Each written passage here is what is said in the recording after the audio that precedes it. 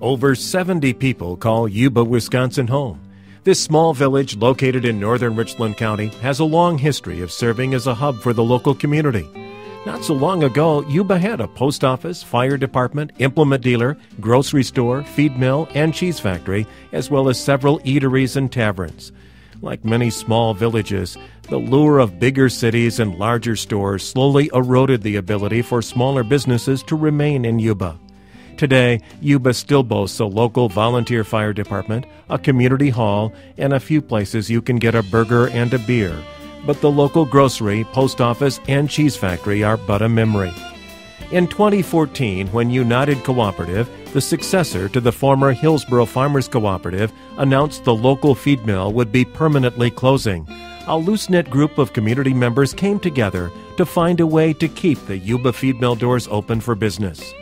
Recognizing that the feed mill had in many cases replaced the services offered by businesses that left long ago, the community knew that without the feed mill, most of the products and services that were available in the village would be gone forever. Jim Huffman is the village president in Yuba. Without the feed mill stuff, Yuba we might as well say it'd been a ghost town, because it's our main source of people coming in for business and stuff. It is also it helps the community out by far. Without it, we would have nothing. No longer would you be able to fuel your car or tractor from the pumps outside the mill. That bolt you needed to keep mowing hay on a hot summer day would now only be available after a 40-minute round trip to a neighboring city. Hauling your corn to be ground into feed would no longer be done by a tractor and gravity box, and the regular discussions about the weather or the latest farming method with your neighbor wouldn't take place over a cup of coffee while picking up another set of vice grips after you lost yours yesterday. Determined not to let Yuba drift off into the history books, friends and neighbors from Yuba and beyond decided to make a difference.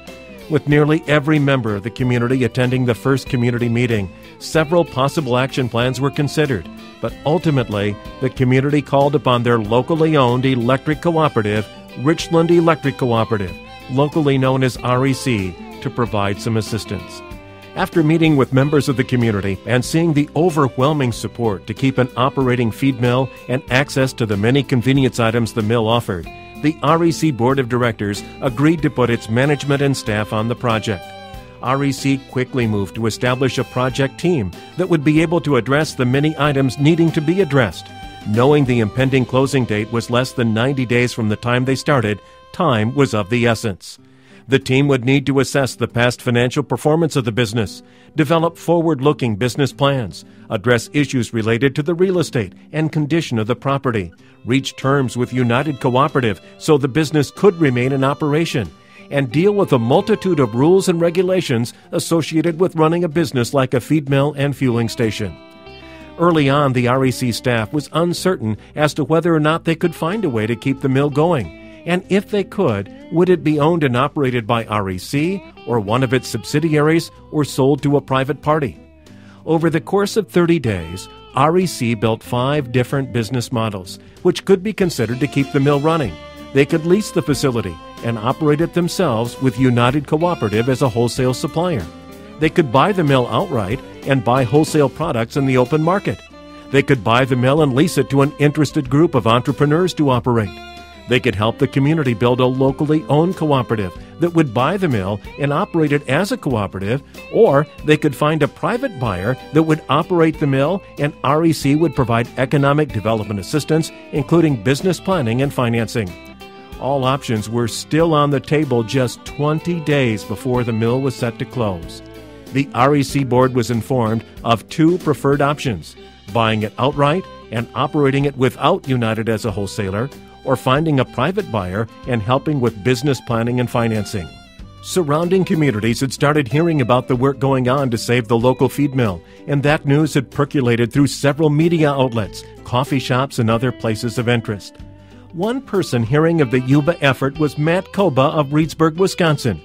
Koba's an experienced business owner with family ties to the Yuba area, and he knew the value of the local mill, both as a business and as a community asset.